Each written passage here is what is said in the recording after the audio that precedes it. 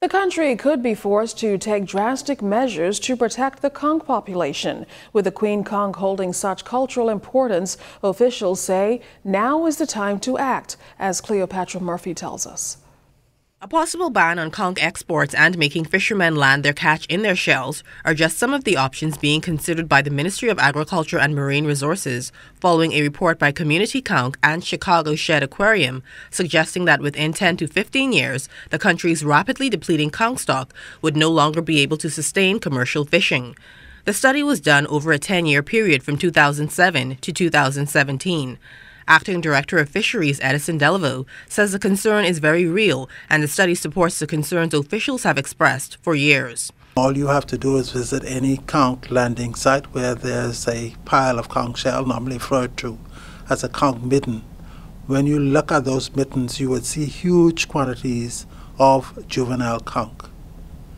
That is evidence that juvenile conchs are being landed.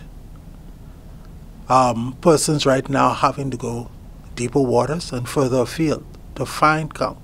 He says the issue is not so urgent for far-flung family islands where fishing grounds are not so heavily fished, but Delaveau maintains efforts must be made now to ensure future sustainability.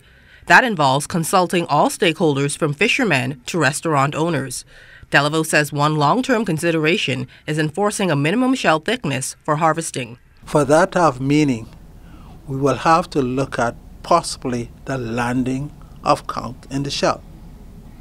Currently, the practice is persons go to sea, some persons landing up as much as 60,000 pounds of conch meat. That has become a thing of the past. Delaveau says fishermen have already weighed in on some of the recommendations the ministry hopes to make to government, and there are points of agreement. One of them is a closed season he suggests can be for 1 month in August as conch reproduce in the summer. Another is an export ban.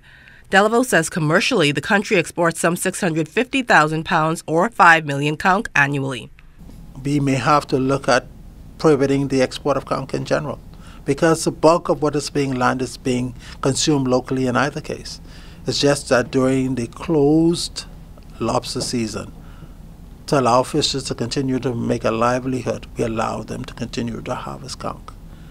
But again, too, we may have to also look at a closed conch season. Right now, he says there are steps everyone can take to preserve the queen conch. We can ensure that we are harvesting adult conchs.